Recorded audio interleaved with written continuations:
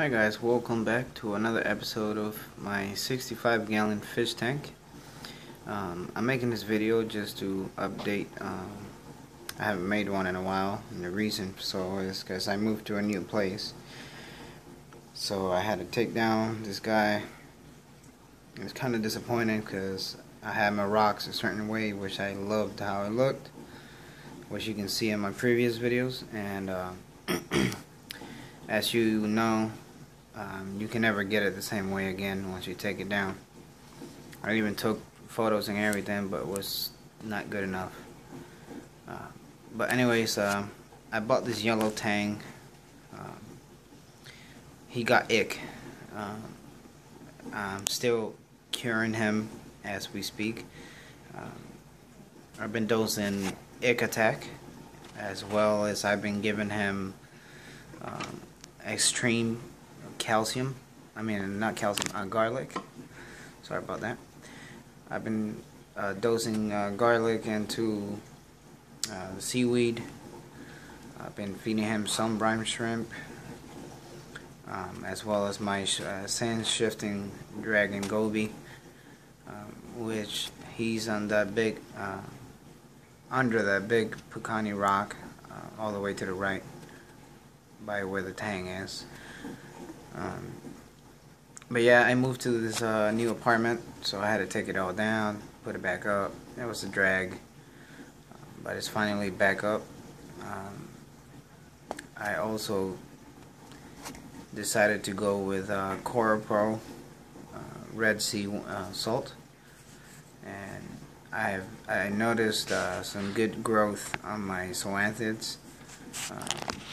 Let me get closer so you guys can see. Let's see, there it goes. I got this by the local fish store, Marine Warehouse here in Tampa, Florida, for about $5 right there. That was on special. As well as this one I got for 50 cents. I had about 4 polyps, and now I believe it has about either 13 or 14 polyps now. It's growing pretty fast, and I've had it for probably 3 months now. This one too. Now I have a very bad memory when it comes to remembering the corals' names. All I know is these are zoanthids. That's all I try to remember. I know these are eagle eyes zoanthids, and they're pretty good, colorful, not bad, you know.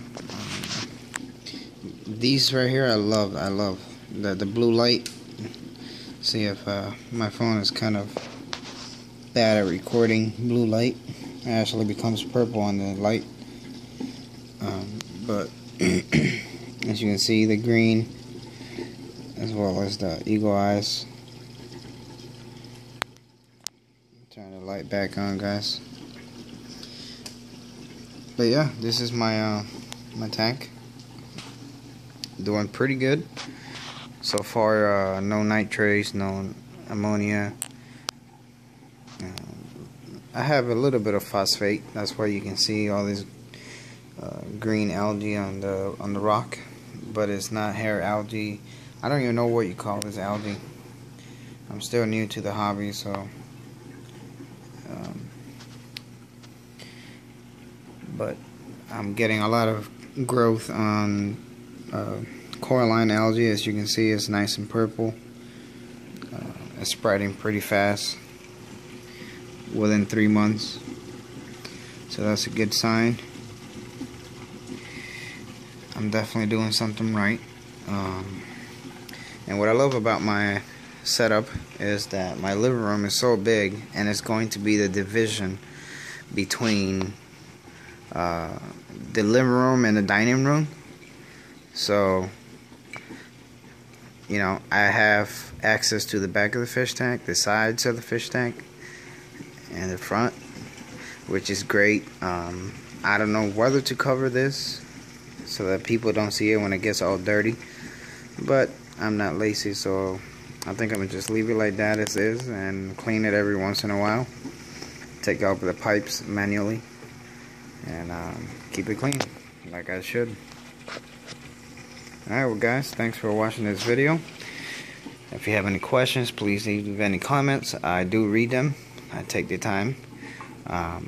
And if you like the videos I do, please subscribe, like, all those good stuff. If you have any questions, I can make you a video and try to answer it.